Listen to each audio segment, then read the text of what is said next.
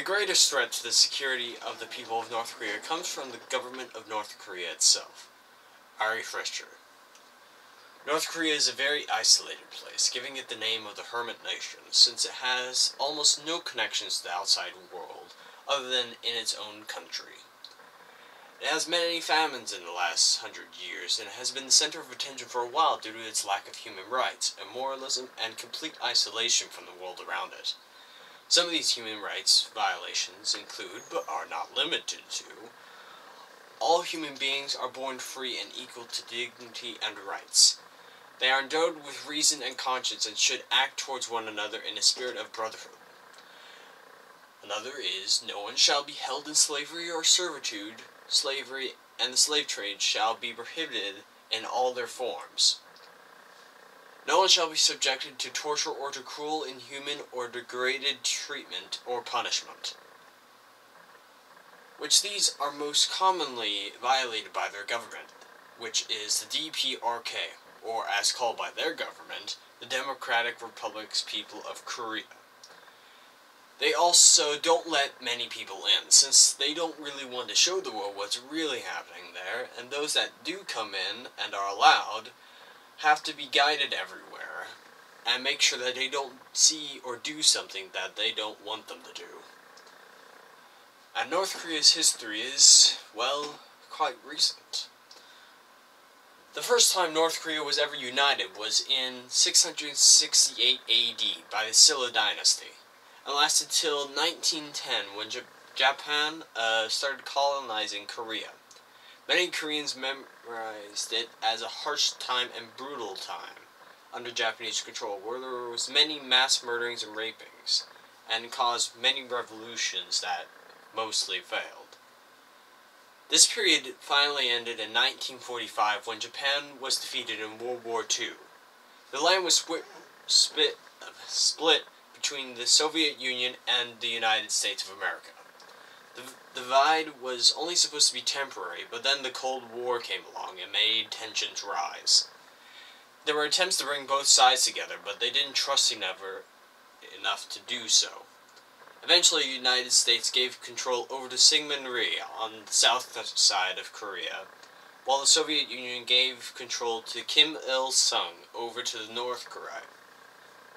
In 1948, both sides claimed to be legitimate government and representative of the entire North Korean people, with Syngman Rhee in South Korea claiming this first in August 15th, and Kim Il-sung from North Korea claiming the same thing in September 8th. Eventually, Kim Il-sung wanted all of North Korea under his control and tried to take it by force, starting the Korean War between South Korea and North Korea. This war had many effects on its citizens on both sides, and bombings and mortarings was now almost routine for the Korean people near the border, with many horror stories on both sides. This war eventually ended on 1953, with the line being almost the exact same as before the war started, and separating millions of families across the borders. Once the war ended, though, North Korea was actually better off than South Korea at the time, and some outsiders considered it as a successful state, although it slowly started to turn into what it is today.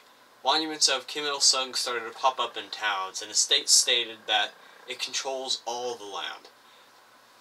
Then they started to control the media, restrict international transportation, and Kim Il-sung controlled the Workers' Party of Korea.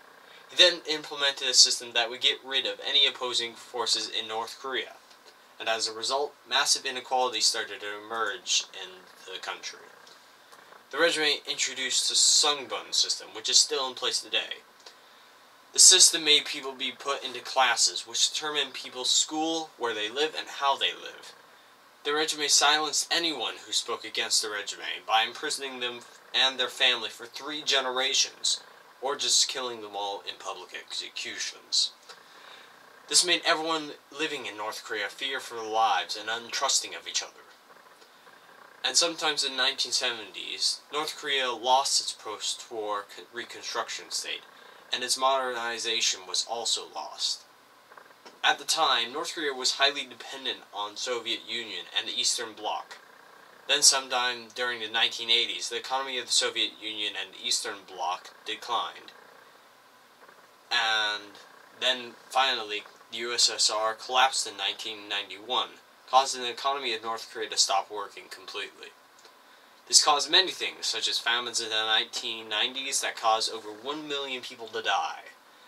Even after this famine ended, there were many people who were still suffering and caused the average height of North Koreans to go down immensely. In Barbara Demick's book, Nothing to Envy, a North Korean doctor tells of how even she became desperately hungry. After fleeing to China, she discovered a bowl of food left out for her dog. Upon examining the white rice and generous chunks of meat, she concluded that dogs in China ate better than doctors in North Korea. Eventually, Kim Il-sung died in 1994, June the 8th, and his son, Kim Jong-il, takes over. Kim Jong-il tightens the security at the border, making there half as many defectors going out of the country, and making the current status of North Korea more vague than it was before, with a lot of information being given by reporters who have limited access of what they can see and where they are. Then when Kim Jong-il died in 2011, Kim Jong-un took control. Current day North Korea has more outside interactions for North Korea recently. North Korea has been trading and importing some goods from China, but they're mostly souvenirs. There also has been a little bit of more interaction with other countries, such as the USA, but sadly most of them end up as missile threats or other threats due to disagreements. There has been many events or discussions over how to include human rights into North Korea by the DPRK, but they have never really implemented them, since the ones that are thinking of implementing them are not the DPRK themselves, but other people from other nations, such as the US and also the UK. And there are still a lot of human rights violations in North Korea, and it has only been getting worse due to North Korea's doubling the security at the borders, and torture camps are still in effect with the same laws that have been going over 50 plus years. Also, North Korea and South Korea are officially still at war due to them both not signing a peace agreement. So, in conclusion, North Korea really needs to work on their human rights. Otherwise, more will go against North Korea, since it breaks human rights routinely.